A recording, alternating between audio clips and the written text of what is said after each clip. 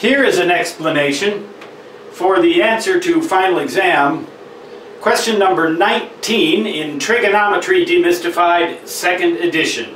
Please refer to the top of page 370 for the question and the bottom of the previous page 369 for the illustration, figure exam-2.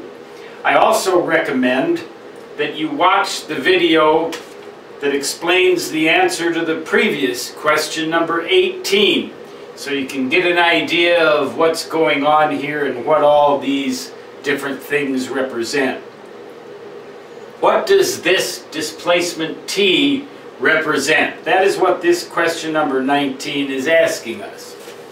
By definition, in this illustration, t is equal to the sine of this angle theta. When we look at our choices in this question, we don't find that.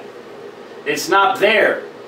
So the correct answer to this question is E. None of the above.